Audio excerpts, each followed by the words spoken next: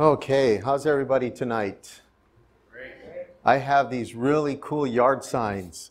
So I'm going to do a commercial to help us get the word out. You can put this in your yard. It's printed on both sides. I have the metal pieces that just stick through here and just stick it in your yard like you saw on the church, on the lawn. So if you want to grab one of these, we have a few left. There's probably like 10 left or so. And just help us advertise. Now, you're probably going to want to wait after a couple of sessions and see what this is about before you advertise it on your front lawn. So I get that. I understand it. But just to let you know, they are there. I want to do more of an introduction to the book of Daniel for tonight. As Rosemary said, tomorrow at 2 o'clock, you are going to be receiving some guides that are going to go along with each session. Now, what we had to do, this is a full seminar that actually has more than 30 sessions. It's over 30 sessions that these guides we use to go over the book of Daniel. But since we're only doing it 4 days a week, and for the month of February, we're going to cut that down, and so we're going to have to condense some of the material, so just to let you know ahead of time. The other thing I want to say is actually I want to ask, how many of you have ever read the book of Daniel, the entire book of Daniel in the Old Testament? How many of you have ever read the whole book of Daniel? Okay, did you find it easy to understand? At first you didn't. Yeah, it is a challenge. Daniel is a challenge to understand, especially some of the later chapters. And so we're going to try and do our best to clarify some of the things in Daniel. Now I want to give some introductory and background information before we begin. But I do want to say this. I want to give you our foundation for this seminar. So you're going to find that we are going to use, in fact, you have these Bibles just right in front of you, in the pew in front of you. I will be telling you the page number. We're going to be using the Bible. This is our main textbook. I'm not going to be using there's a lot of fine books out there that you can find in Christian bookstores or wherever or online. But this is our main text, the book of Daniel. It would be kind of strange to have a seminar in the book of Daniel and we hardly refer to it. We're referring to these other works. There's other sources that help us to understand the book of Daniel. So I'm not knocking those books at all. We need those books and commentaries to help us understand. But we're going to be basically focusing, and it's on page 855, just for your reference, on page 855. We're going to be looking at the book itself. So I have some things that I want to share with you. You are going to enjoy this seminar because we are going to look at it from, we're looking at the book of Daniel from different angles. The book of Daniel itself is roughly split into 2 main sections.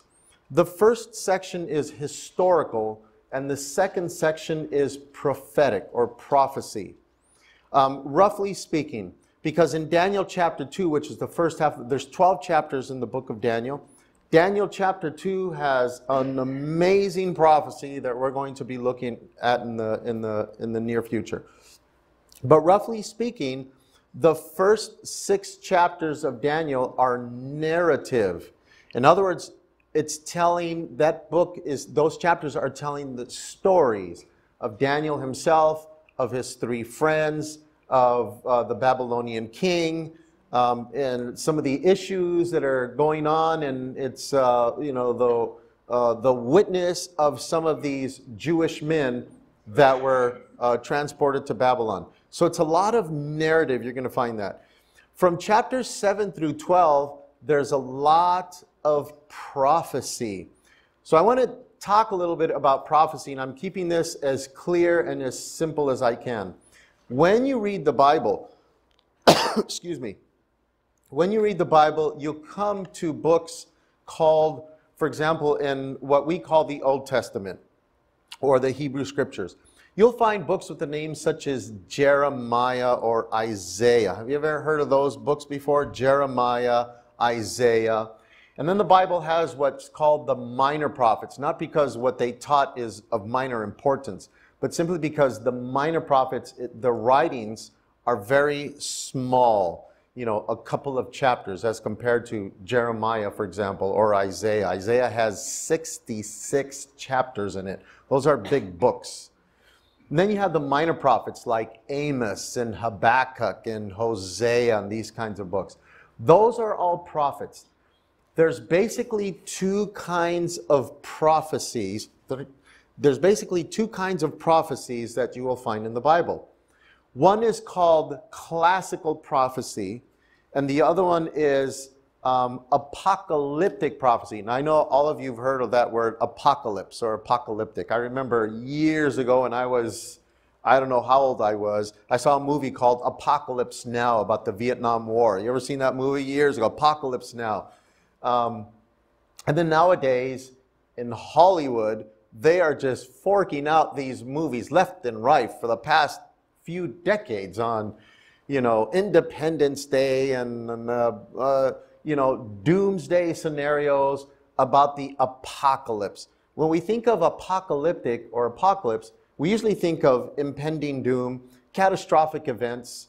You know, the world is winding down, prophetic countdowns to catastrophic things that are going to happen on planet Earth, a meteorite coming, etc. That's when we think of apocalypse or apocalyptic.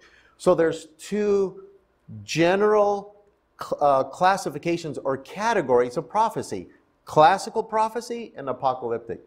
Now, those books that I mentioned just a little bit ago, Jeremiah, Isaiah, and these others, those are generally classified as classical prophecy.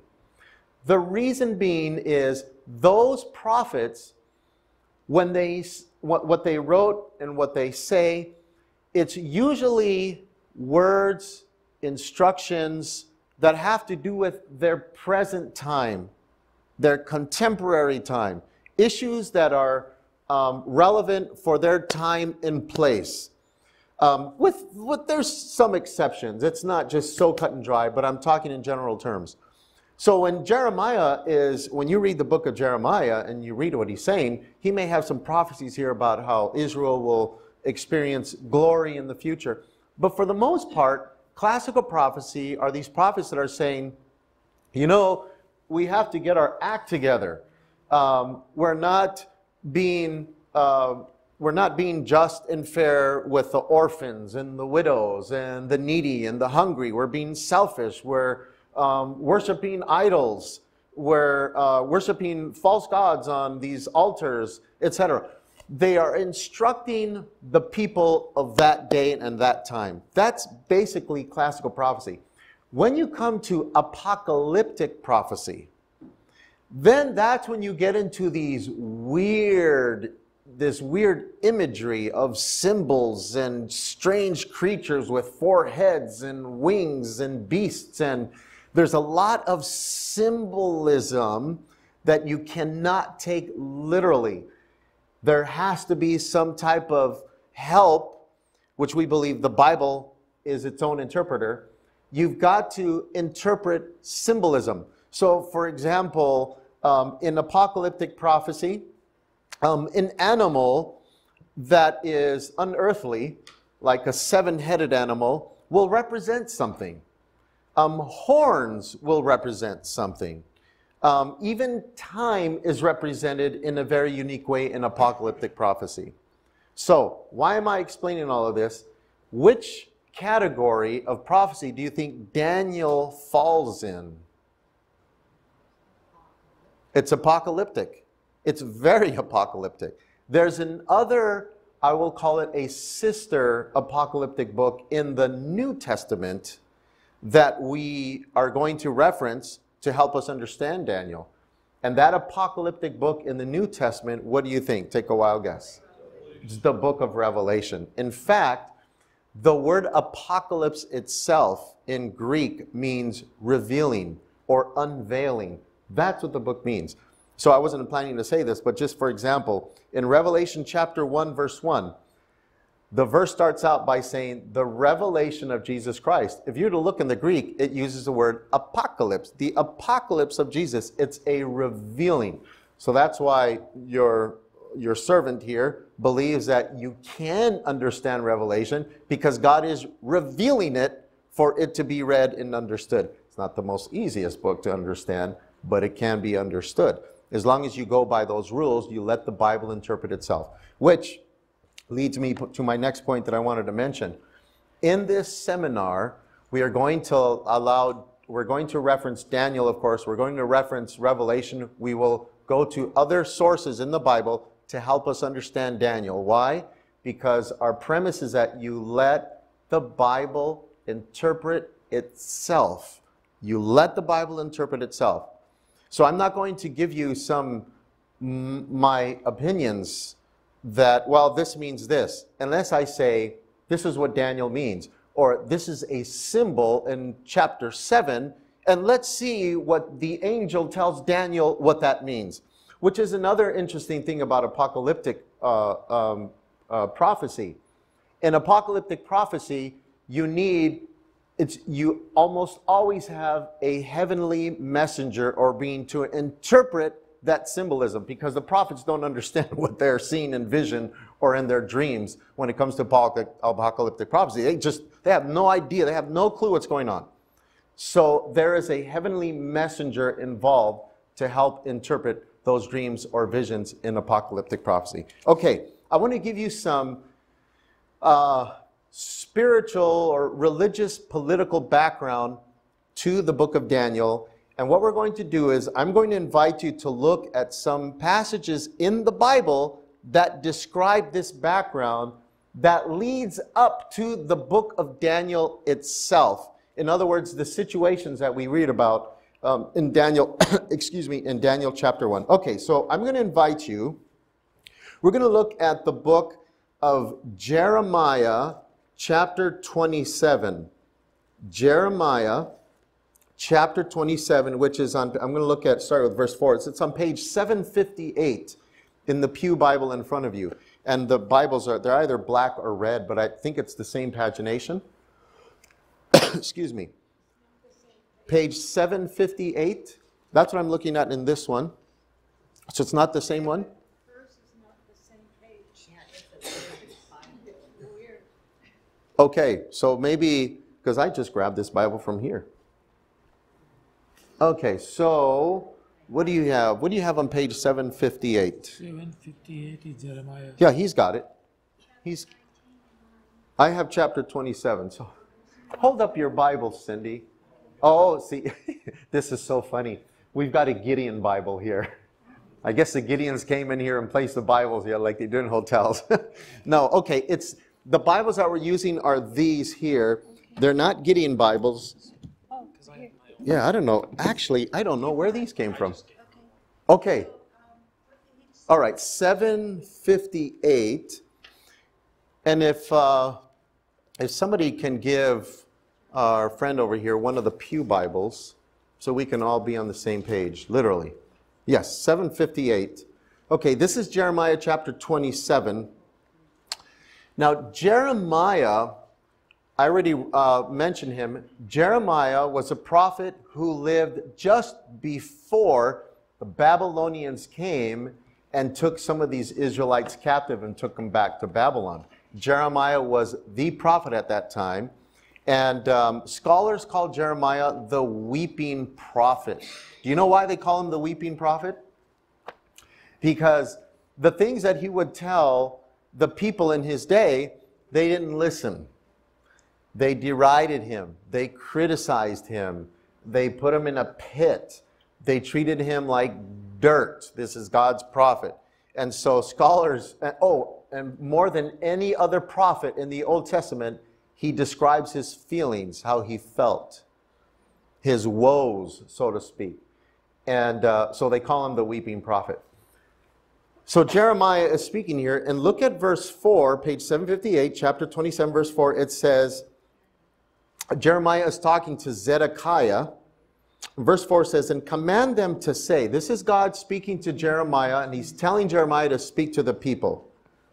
And command them to say to their masters, thus says the Lord of hosts, the God of Israel, thus you shall say to your masters, I have made the earth, this is God speaking, the man and the beast that are on the ground by my great power and by my outstretched arm, and have given it to whom it seemed proper to me. And now I have given all these lands into the hand of, who can pronounce that name? Nebuchadnezzar. This is God speaking. I've given everything into the hand of Nebuchadnezzar, the king of Babylon. What does it say next? My servant. This is very interesting. God is calling a pagan king of Babylon, what's he calling him? My servant. And the beasts of the field I have also given him to serve him. Now, jump down to verse 8. And it shall be that the nation and kingdom which will not serve Nebuchadnezzar, the king of Babylon, and which will not put its neck under the yoke of the king of Babylon, that nation I will what? Punish. So this is very, very interesting. This is why, you can see why the people did not like Jeremiah. Now we're talking about the ancient Israelites, the Jews. You can see why they did not like what Jeremiah was saying. Because this was something very shocking for them. I mean, how dare he say that the God who is our God and the God of the universe, and he has control of the universe, you mean he's going to give us into the hands of the Babylonians? And you're calling him my servant, and we have to serve him. This is very shocking for them to hear. But nevertheless, this is what Jeremiah is telling them to do. Now, of course, other false prophets arose in Jeremiah's day, and they would say the exact opposite thing. And so it created some confusion. Well, who do we listen to? These prophets that are saying, no, God will break the neck of Nebuchadnezzar, and he'll break the yoke of Nebuchadnezzar's army off of us, and he'll free us. While Jeremiah is saying, no, you're wrong. We're going to be taken captive to Babylon. Which one do you believe? And so it was a very contentious situation. And Jeremiah, I'm sure he got frustrated. So this is what Jeremiah the prophet is saying, that this is going to happen in the near future. Now I want to invite you to go to 2 Chronicles. You're going to go back further towards the front of the Bible. And you're going to go to 2 Chronicles chapter 36. I'll get the page for you in a moment.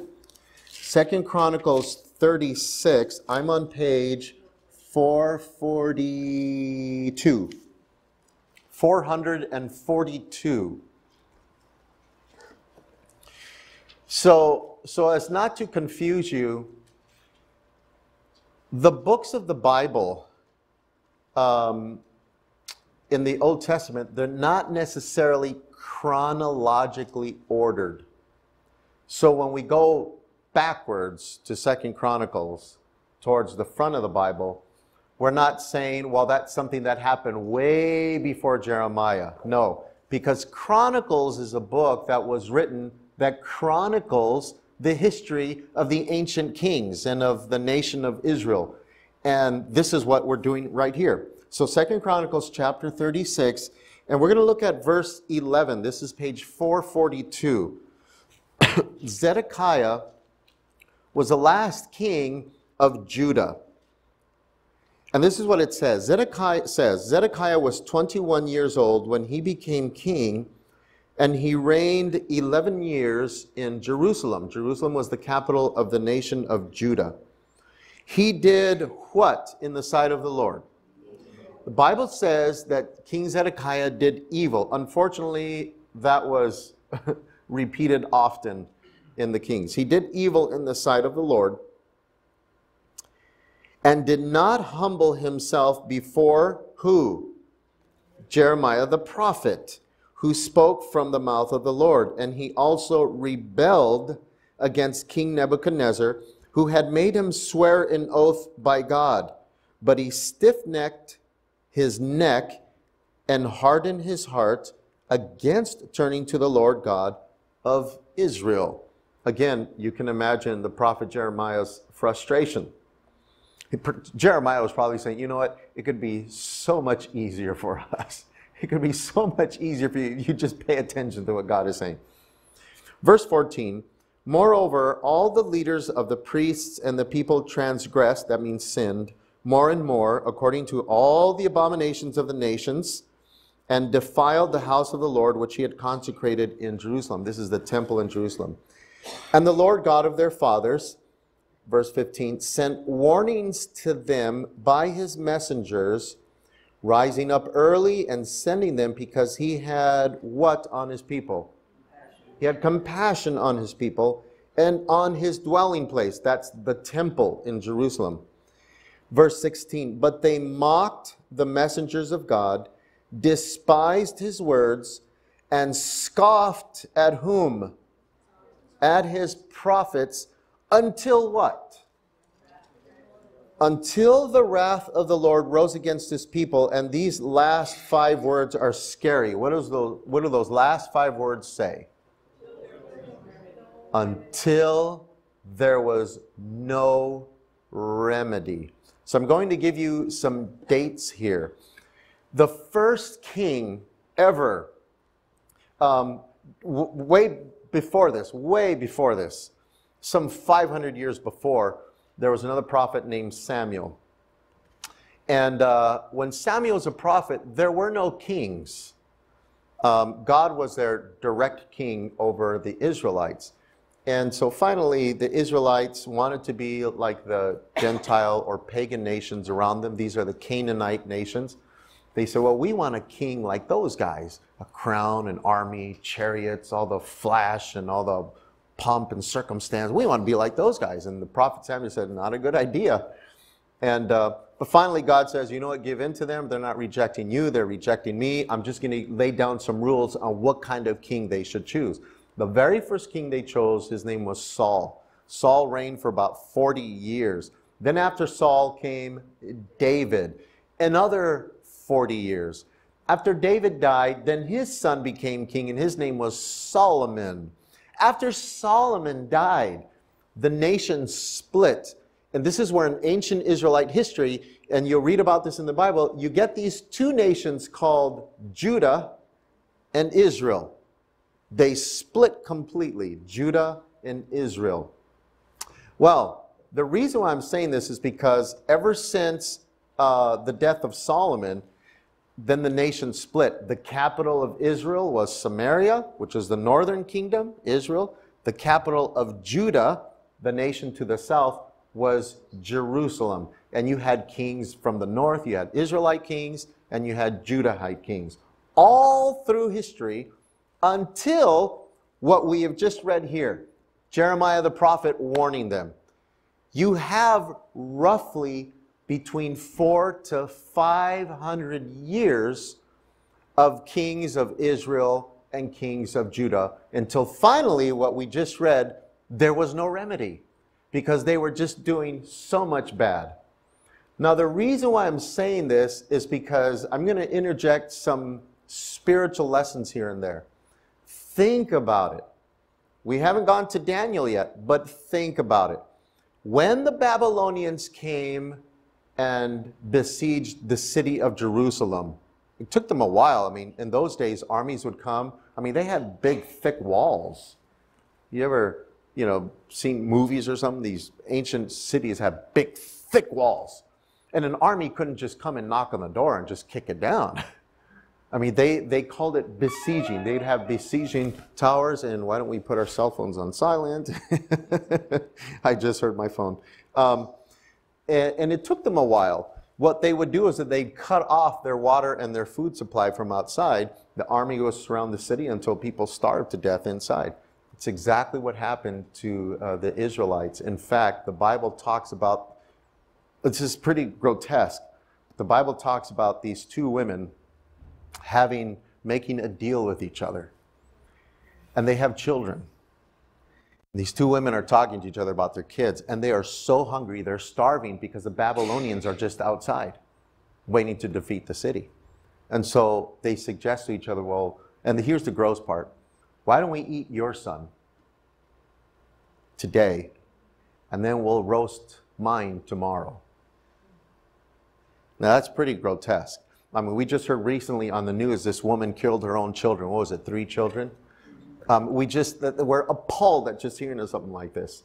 The Israelites trapped in the city because the city was being besieged, they would take their sandals off and they would gnaw on the leather because they were so hungry. People were starving. Now, when the Bible says there's no remedy, that is roughly a 500-year period of God being patient. And as we just read, sending prophets and messenger after messenger after messenger and prophets, you guys need to clean up your act. Otherwise, this is going to happen. So God, it wasn't for the lack of warning. So when we read about things in God's wrath, etc., well, I don't know about you, but it took God 500 years to finally say, okay, that's it. I've had it up to here. That's a long time. That's half of a millennium. So that's some of that background. Now, I want to talk about Daniel a little bit. So we're going to go to the book of Daniel now. And who was exactly this man named Daniel? Who was Daniel? All right. So I'm on page 855. On page 855. And before I go with this, I'm checking my notes here, so I failed to mention something before we go into this. I don't know how much, if you have attended Daniel seminars before, if you go on YouTube and just type in Daniel seminar and you see presenters presenting the book of Daniel.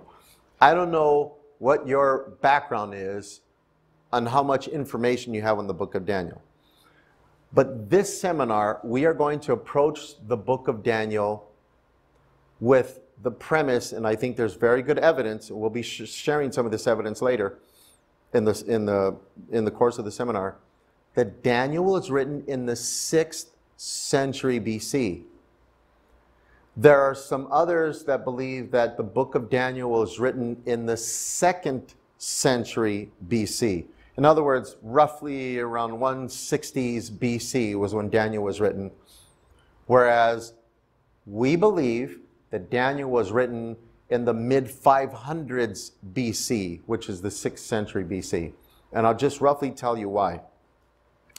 Those that believe that Daniel was written in the later, I know it can be confusing, we're talking about BC, but when we talk about the 2nd century BC, that's much later than the 6th century BC. Remember, we got to think backwards when we talk about BC. It can be confusing, I know. But the reason why that they believe that Daniel was written in the 2nd century BC, and this is a premise, is because when Daniel writes of some of the things that he does in Daniel chapter 2, where Daniel is interpreting this dream about the metal man. This man in this dream is made of all metal, gold, silver, bronze, iron. And Daniel is interpreting this dream for the king.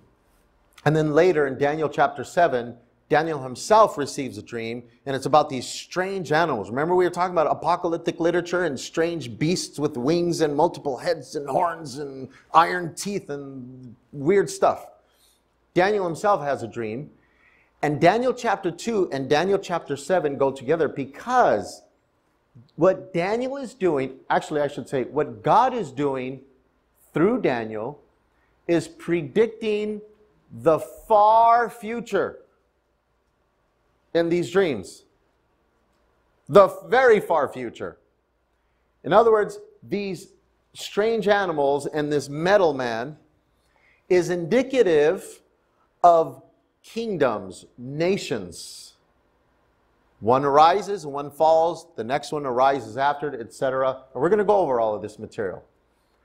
Now, the reason why some of these biblical scholars of higher criticism state is that it is impossible for anybody to predict the future that far in advance.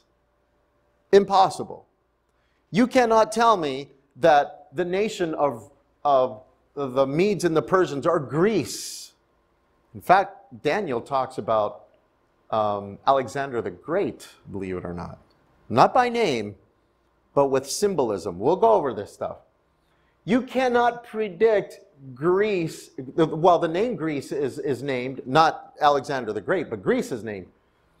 You cannot predict that far into the future. It's impossible. That kind of predictive prophecy is humanly impossible. Therefore, Daniel must have been written when the Greeks were already present as a kingdom. And Daniel, the prophecies of Daniel chapter 2, the Daniel chapter 7, were written ex eventu. That's a Latin term meaning after the event. So Daniel is actually, according to them, Daniel is written as if it were prophecy predicting the future, but it was actually written when these things had already happened, but he's describing it as if he had prophesied it beforehand. You understand what I'm saying? That's called prophecy after the fact. Prophecy ex eventu. And the basic premise is, there's no way you can predict the future that far in advance. Now this seminar, what we are saying is that Daniel was written earlier and that it is possible to predict the future that far in advance. Therefore, Daniel was written much earlier, even before the Persians and the Greeks came on the scene.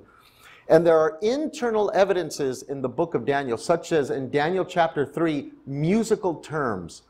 In Daniel 3, you have this big statue, and the king is forcing everybody to bow down to this statue, except Daniel's 3 friends don't want to do it. We'll talk about that chapter. And it uses certain musical terms. Those musical terms did not exist in the 2nd century BC. They were terms used much earlier. And Daniel's command of the Akkadian language or Aramaic language is another evidence, internal evidence, that the book had to have been written much earlier than what some purported to be written. Why is this all important? I know this is technical information. This may be boring some of you. I know it's technical information. But the reason it's important is because one group says nobody, perhaps I can even add God, the Judeo-Christian God, nobody can predict the future that far in advance, which is indicative of what you believe about God, what you believe about prophecy. If you believe that, okay, well, we can agree to disagree and not fight over the issue. But there are others that say, no, God can predict the future 1,000,000 years in advance if he wants. In this case, it's not that long in advance. And so this seminar is coming from that vantage point, that the book of Daniel was written early by Daniel himself, with the exception of one of the chapters in the book. Okay? All right, so I wanted to clarify that. Daniel, who was Daniel? Okay, let's go to chapter 1. And again, tomorrow, at what time is our seminar tomorrow? Tomorrow at 2 o'clock. So we did say on Saturdays, 11 o'clock and 2 o'clock. Tomorrow is an exception. There is no 11 o'clock session, but there will be at 2 o'clock. So tomorrow, don't come here at 11. You can still come to our church tomorrow. We're the Saturday church. We have services on Saturday. You can still come if you want. You're just not going to hear about Daniel at 11 o'clock. But come at 2 o'clock, and that's when we'll give you those materials. Daniel chapter 1. The background is that, as I said before, reading Jeremiah and 2 Chronicles, the Babylonians came, they besieged the city, they conquered it, and they took some of the people. Now, look at verse 3. The king instructed, this is King Nebuchadnezzar, instructed Ashpenaz, the master of the eunuchs, to bring some of the children of Israel and some of the king's descendants and some of the nobles, young men in whom there was no blemish, but good-looking, gifted in all wisdom, possessing knowledge and quick to understand, who had ability to serve in the king's palace, and whom they might teach the language and literature of the Chaldeans. And the king appointed for them a daily provision of the king's delicacies and of the wine which he drank, and 3 years of training for them, so that at the end of that 3-year degree, that 3-year associate's degree in Babylonian culture, that they would serve the king in his palace. So this is the political situation. So I started giving that background information before. Now, can you imagine? This is absolutely devastating to the Israelites. Absolutely devastating. Because what Daniel 1 also says, it's as if, how many of you have valuables like silver and diamond jewelry and things in your house? Anybody? You don't want to admit it, right? Or you have these valuable coins or some type of collection, very valuable. It means something to you. It not only has monetary value, but it may have sentimental value. In fact, many times the things that are sentimental value are more valuable than the, monetarily, right? My wife, we still have that rocking chair that she used when my son was this big. And she takes care of that rocking chair, and it's old and it's ugly, at least in my opinion, but it's very valuable. So it's like me coming to your house and I am taking from you your most treasured possessions. Think of your most treasured possession in your house. And it's stolen. I mean, that's stressful. It's devastating. This is exactly what is going on here, except on a national scale, because the Babylonians come and they go into the temple and they take the utensils and things that are of gold and silver, I mean the valuable stuff. Can you imagine us going to the mosque, in Jerusalem, the dome, and going into into the mosque and stealing stuff in there? We'd start World War III, wouldn't we? I mean, they'd kill us. They'd kill us. But the Babylonians came in and they just ransacked the place. These things were beautiful items, and they took them back into their own temples. Now, this was absolutely devastating for the Israelites to see this happen, because then that raises the question, well, who is powerful here? Is it our God, or is it Marduk, the Babylonian god?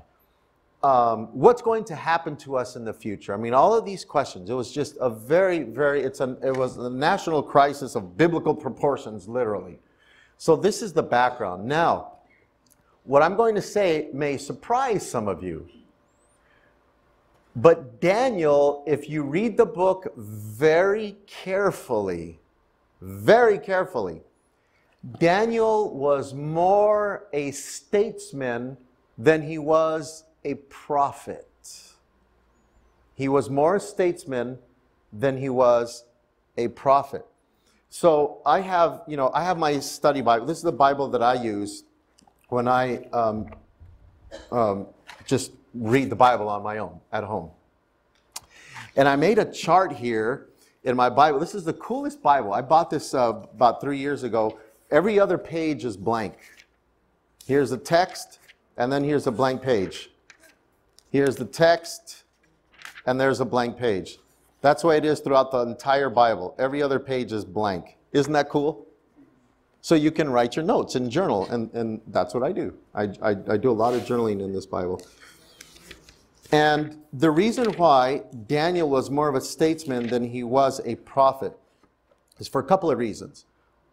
Number one, if you were to go to a Jewish Bible, now Jewish Bibles don't have what we call the New Testament, correct?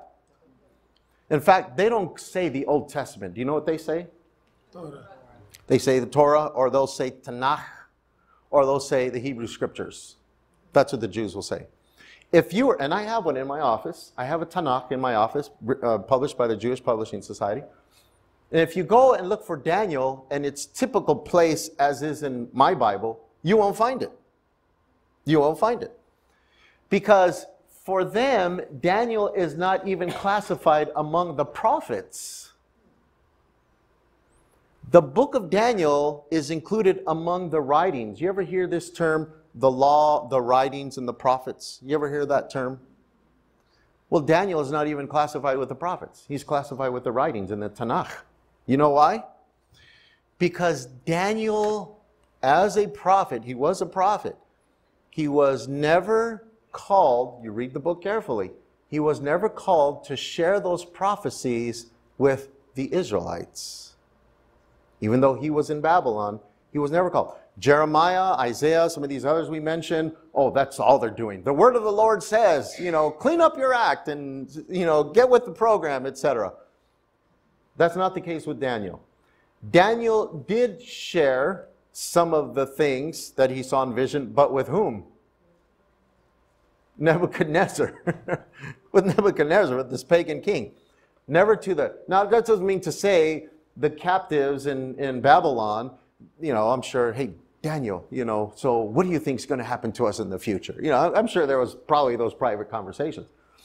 So, number one, Daniel was never called to be a prophet to the people. Not like Ezekiel. Ezekiel was his contemporary, who was also in Babylon. Not like Ezekiel. The second reason is this. Now, this takes a little bit more close. In fact, I should have put this on paper for you. Daniel himself received only 2 visions in his entire life. Maybe 3. So I'm going to look at my chart here. 1, let's see, Daniel. Yes. So Daniel receives a total of 4 visions. What did I say? 2 or 3? I said it's 4. Daniel receives a total of 4 visions original to him in his entire life. Now, I don't know how long a vision takes. We're going to see some of those visions, as I mentioned in Daniel 2, and Daniel 7, and 8, and 9, 10, 11, and 12. We're going to see some of these visions. But for example, in Daniel 2, one night Daniel is praying to God. God, the king dreamt this dream, and so give me the same dream so I can help him understand it. How long does a dream take? A couple of minutes or something? I have no idea.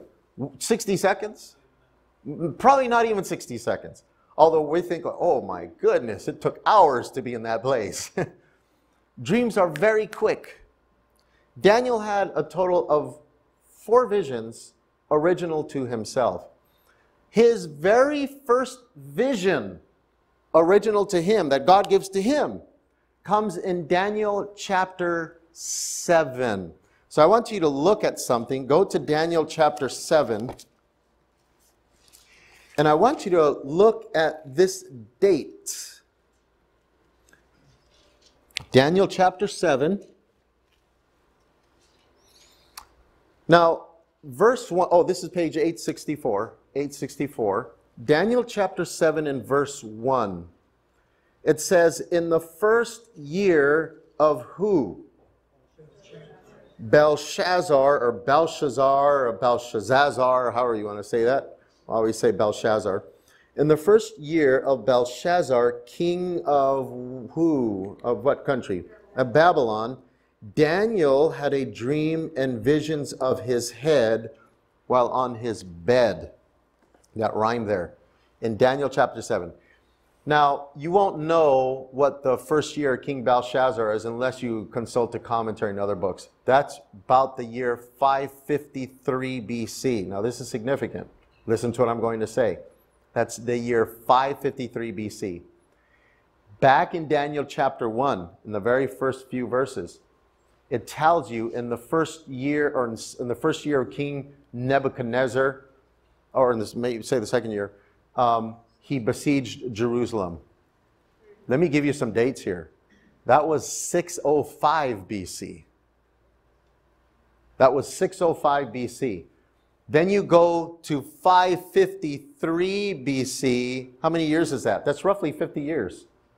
Roughly 50 years. That's when Daniel gets his first vision. Daniel chapter 7. 50 years. It's a guessing game. Nobody knows for sure how old Daniel was when he was taken and he was uprooted from his own nation and his people and taken captive to Babylon. But some say he was probably 17 or 18 years old. He was a young kid. So you add 50, you add 18. Let's take 18 and add that to 50. How old are you? You're 68 years old. God gives Daniel his very first vision at 68 years old. Now, you may be saying, what? Well, what about Daniel chapter 2? What about Daniel chapter 4? Daniel chapter 2, that was never Daniel's vision, as I'm emphasizing this, original to him.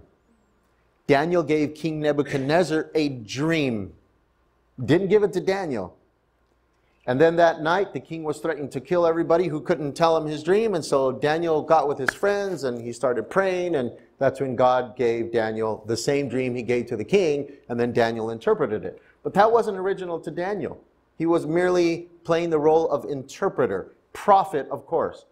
Then in Daniel chapter 4, you get this other prophecy. You get this other dream about a tree, and it's huge, and the birds, and it provides shade for all the animals, and it's a big, gigantic tree, and it's cut down. It's a strange dream. It's more like a nightmare. Whose dream was that? It was King Nebuchadnezzar's. It was not Daniel's dream. The interesting thing is when the king comes to Daniel and says, hey, tell me what this dream means.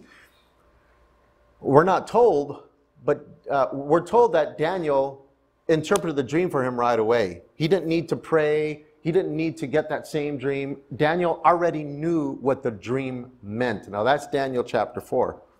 So God waits until Daniel is close to 70 years old before he gives Daniel his very own dream. So Daniel 7 is one dream. Daniel 8 is another vision. And then Daniel 9 is another vision, separate one that God gives Daniel. And then Daniel 10, 11, and 12 you keep them together. It's a unit, so that's 4 visions. Now again, I don't know how long it takes for a vision to take place. Daniel never speaks to the people regarding these visions. And that's why I say, I know I'm giving you a lot of information. That's why Daniel was a prophet, yes, but he was more of a statesman. And this is why I know. Because the very last chapter of the book of Daniel, in chapter 12, God tells Daniel, he's concluding the vision that Daniel receives, beginning with Daniel 10, 11, and 12. And Daniel 12 ends with these words. God tells Daniel, seal up the vision, for it pertains to the latter days, towards the end of time. Daniel often was confused. He didn't know he himself what he was seeing in vision. And so what that means to seal it up is that many of those things pertain only to the end, towards the end of the world. And I wish I had time to share some more with you what had happened here in the United States in the early 1800s, what we call the Second Great Awakening. I'll just say this. The Second Great Awakening here in the United States of America, in the early 1800s, you get late 1700s, early 1800s, you get a lot of these preachers preaching. Well, there's this thing called Second Great Awakening. And you know, one of the primary reasons why the Second Great Awakening happened, it was a spiritual awakening, getting back to the Bible and getting closer to God. We have to get prepared for the end of the world and that type of thing. You know why people were experiencing this great spiritual awakening? And a Christianity type of awakening was because of the increased study and understanding of the book of Daniel. That's what motorized the Second Great Awakening, were the prophecies of the book of Daniel. And that's why it is so important. So I gave you some basic background information to the book. I could have talked some more, but we're close to an hour now. Tomorrow, excuse me, tomorrow you're going to get some handout materials. And what we're going to start doing is those materials that you're going to be receiving, they're study guides. We're going to be looking at Daniel. You're also going to be seeing on the screen answers to the questions. So what this is going to do, the Daniel Revealed Seminar, it's going to follow a question and answer format, the study guide that you're going to be giving. It'll have a question, you know, why was Daniel and his 3 friends taken captive to Babylon? Something like that. And then I'll provide that same question on here with some graphics, and I'll have the answer. So we can answer that question live right here. And then what we're going to do is have a question and answer, spend a few minutes with a Q&A session after each session. If nobody has a question, great. If you do, what I would encourage you on those study guides is just write in your question if you have any questions at all. Okay, does anybody, it's 8 o'clock on the dot, don't want to keep you here any longer, except does anybody have a question for me tonight? I don't have all the answers, but I have some. Does anybody have a question? Just raise your hand. No questions. Okay. This book, Yes. in English we call it Bible. In English, it's called the Bible. In original Bible when came, they were first words of God came through Angel Gabriel Yes. to Jesus, be peace upon him. Yes. So that is this is the same book, just English translation. Am I right? The original book, which was in Injil, did not come in English. It was translated in English. Yes. Okay. He's talking about languages. The original language of the Bible, I think, is what you're saying, and how the Bible is transmitted. Original language is Greek. Am I right? Yes. Okay. So he's talking. Okay. So. The name of the book was Injil. Yeah, so the Bible, the original, there's 3 languages of the Bible. What we call the Old Testament, Hebrew Scriptures is written in Hebrew, and then there's Aramaic in there as well. In fact, in Daniel, there's a lot of Aramaic in Daniel. So it's written in Hebrew and Aramaic, and the New Testament was written in Greek. Because before the New Testament was written, Alexander the Great, this was in the 2nd century BC, he went conquering the whole Mediterranean world, and he wanted to Hellenize his conquered countries. What that means, it has nothing to do with hell. What it means is he wanted to inoculate all of his conquered people with Greek culture, with Greek language. That's what that means. By the time you have Jesus and the disciples, etc., Greek was the language of literature. They may have spoken Aramaic and some Hebrew, that's true, but literature was Greek. And that's why the entire New Testament was written in Greek. In fact, even the Hebrew Old Testament scriptures were translated about 200 years before Jesus. They were translated into Greek. Yep. They call that the Septuagint. Yep. They call it the Septuagint, or LXX sometimes. Okay. Any other question?